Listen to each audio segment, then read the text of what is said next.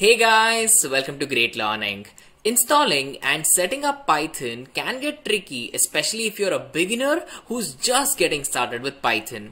There are many ways to set up Python on multiple platforms and it can get pretty complex sometimes.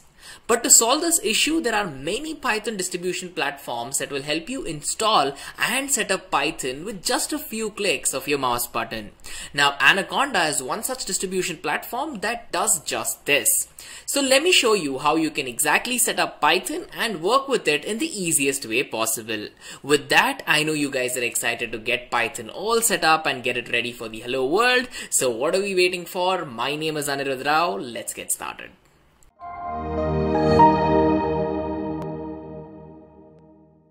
If you haven't subscribed to our channel yet, I want to request you to hit the subscribe button and turn on the notification bell. This is done to make sure you do not miss out on any of the new updates or video releases from Great Learning. And of course, guys, if you enjoy this video, show us some love and do like this video. Knowledge increases by sharing, right? So make sure you share this video with your friends, colleagues, and everyone who can make use of it. And at the end of it, make sure to comment on the video if you have any queries or any suggestions, and I'll be more than happy to respond to all of your comments. Alright guys, so for the first step to install Anaconda Python is to actually head to Google and just search for Anaconda Python, right?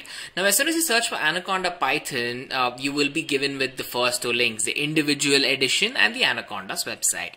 Let's quickly take a look at the Anaconda's website. Here you will have a lot of information. For example, there's a lot of products here. There's pricing as well, right? Now, some of these distribution is basically open source. As you can see, the individual edition is what we are after, because this is again completely free to use for personal and commercial use as well. But of course, you have the commercial edition, the team edition, enterprise edition, which again costs a good amount of money. Now, since we're looking at the individual edition, let me just quickly click on the individual edition there. So in this particular case, we are actually setting up Anaconda for Windows, right? This is a Windows machine. Now, if you did have, the Mac OS or maybe even Linux, you just click on the link that I just clicked in the bottom right out there, and you'll be taken to these Anaconda installers, right? Now, the instructions are mostly the same. It's very straightforward to install and get this set up. Now, I have a 64-bit Windows machine, so let me just click on it, and I'll say the download is starting. Thank you for downloading, right? Now, what happens is that you can see that it's downloading. It says 30 seconds left out here, right? Now, let me just have this ready for you guys, and as soon as this downloads, it'll take a minute or two. I'll show you how easy it is, how simple it is to actually get started with Anaconda. You don't have to work on setting up Python individually, setting up your notebooks individually, getting them to talk to each other. All of your Jupyter notebooks, everything is installed by literally the click of your mouse button, guys. Well, as soon as this downloads, as you can see, it's almost done. Let me click on it to actually get started with it. Now I'm going to click on this, and it should basically start setting it up. Now you can see that there's the Anaconda setup here. It says welcome to Anaconda 321.05 64-bit, right? So I'll just click on next. This is the license agreement. I presume that all of you are going to read this, but again, we know that not a lot of people read it, but of course it's advisable to do so. I'm going to hit I agree, and I'm going to be installing this for all the users, right? Now I'm going to need administrator rights to do this. If it was just for me, it was fine. Now it's going to ask me where it has to install Anaconda. I'm fine with the actual location. If you want to change it up, you can click on browse. You can change it up wherever you want, right? Fantastic. I'm going to click next, and here it says add Anaconda 3 to the path variable. If you have Python installed previously, it might require, it might cause you a little bit of problems, but if you have uninstalled everything fine and you're starting up from scratch, you can add this out later as well. So let me just click install. Let me click on show details. Now it's going to start, installing, and again, this should take a couple of minutes, because it will not only set up Python, it will set up everything that comes with respect to Python libraries as well. You can see on your screen, in fact, it's showing scikit-learn, cborn, stats model.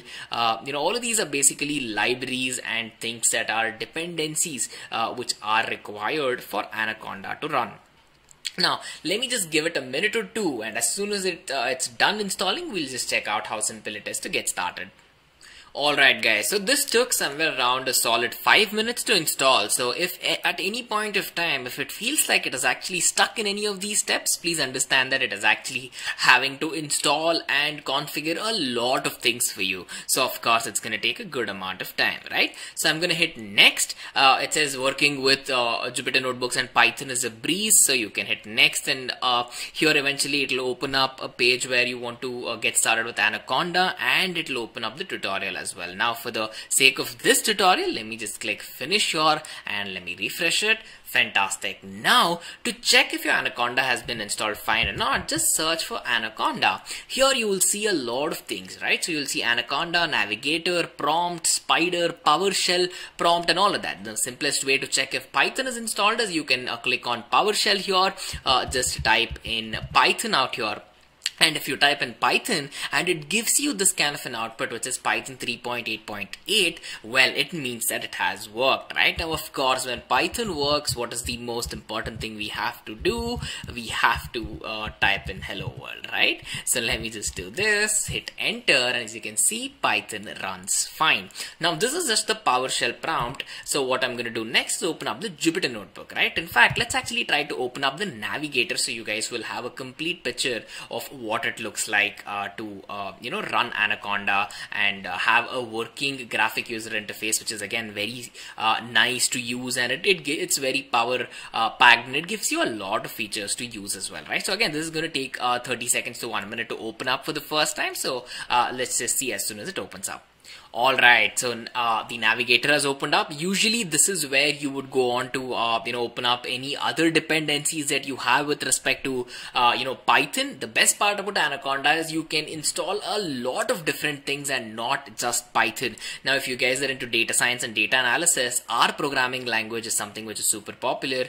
Through this you can install R programming language as well, right? You can see this R Studio at the bottom right. If you click on environments at the top left, it will tell you what are the environments which are ready to be used, what are already installed. If you want to create one more environment on your own, if you want to import it from somewhere else, all of this is possible, right? You can go on to check the learning part of it, where they have a couple of tutorials on how to use Anaconda, how to use a lot of stuff which are dependent to Anaconda. You can find a lot of information about their community and more, right? Now as a Python developer, you guys will be mostly interested into working with the Jupyter Notebook. So if you just type in Jupyter Notebook, you will understand that with respect to Anaconda itself, we already have a Jupyter Notebook that is there, right? Now look, it is the Jupyter dashboard is here. It's fantastic. Now it's to check if it's working or not. Let me just click on new Python 3 notebook here. I'll click on new, I'll click on Python 3. Now as soon as we are here, let us just type in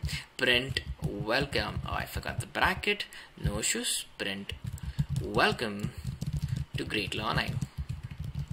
Right, a very simple command. I am going to hit run on the top, and it did print, right? So guys, basically this is all it takes to get started with Python. If you want to work with the command line interface, you'll basically use the PowerShell prompt. If you want to go on to use the Jupyter Notebook, you can use it. If you want to install any other dependencies, any other languages, work with multiple environments, it is possible to do so in the Navigator, right? So guys, with this, we have come to the end of this very short video on how you guys can install and set up Anaconda. I hope everything that we have covered is clear to all of y'all. On that note, thank you so much for watching. My name is Anirudh Rao, and I'll see you on the next one. If you haven't subscribed to our channel yet, I want to request you to hit the subscribe button and turn on the notification bell. This is done to make sure you do not miss out on any of the new updates or video releases from Great Learning. And of course, guys, if you enjoy this video, show us some love and do like this video. Knowledge increases by sharing, right? So make sure you share this video with your friends, colleagues, and everyone who can make use of it. And at the end of it, make sure to comment on the video if you have any queries or any suggestions, and I'll be more than happy to respond to all of your comments.